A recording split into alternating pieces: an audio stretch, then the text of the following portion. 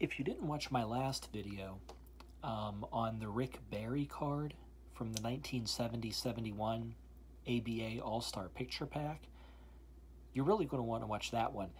We discussed a lot of the background information about this particular set. We talked about how the basketball, quote, cards are not really cards. They're just 5x7 pieces of paper. We talked about the back being blank. You saw in that last video with Rick Barry that I had the card against this plain computer paper, just so you can see that there is some character, some color to these cards, even though they are sheets of paper. We talked about how the design is very simple. Team name, player name, nice black and white image. And we also discussed, and it's why I chose the Rick Barry card to introduce this set, that the Rick Barry is the highlight.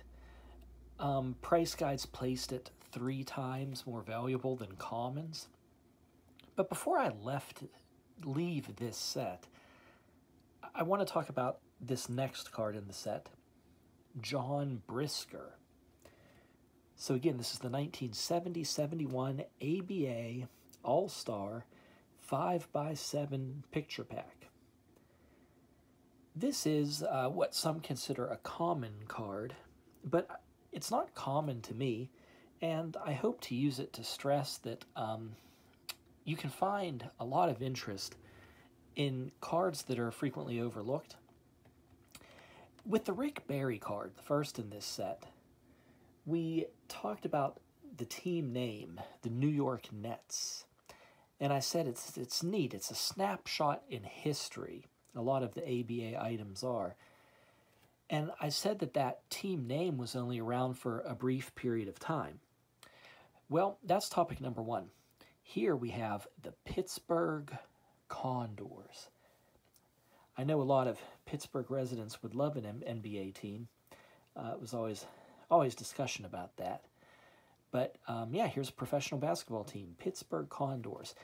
And if you thought the New York Nets name was brief in its existence, well, this one, this was tough. So this was actually the premiere of the Pittsburgh Condors name, this 70-71 season. They did exist a little bit before that, the Pittsburgh Pipers. But the Condors, you're looking at 70-71, and then the team folded in June of 1972. So snapshot in history, I mean really, snapshot. Not very long that you're going to see the Pittsburgh Condors. I really like this picture. I think the Condors logo, the ABA basketball, I don't know, something about it is very 1970s to me. Then John Brisker. Sometimes there's a lot of intrigue behind the cards. You really want to look into it. John Brisker disappeared in 1978. My understanding is he called his girlfriend, said he was going to Uganda, and that was the last they ever heard from him. In fact, the State Department, in 1985, they declared him dead just to settle the estate.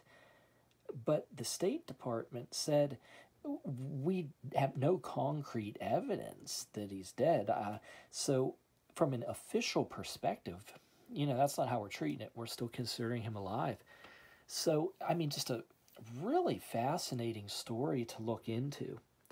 So that's why I wanted to do this brief video on the second card before I left the set. I hope you enjoyed those little tidbits.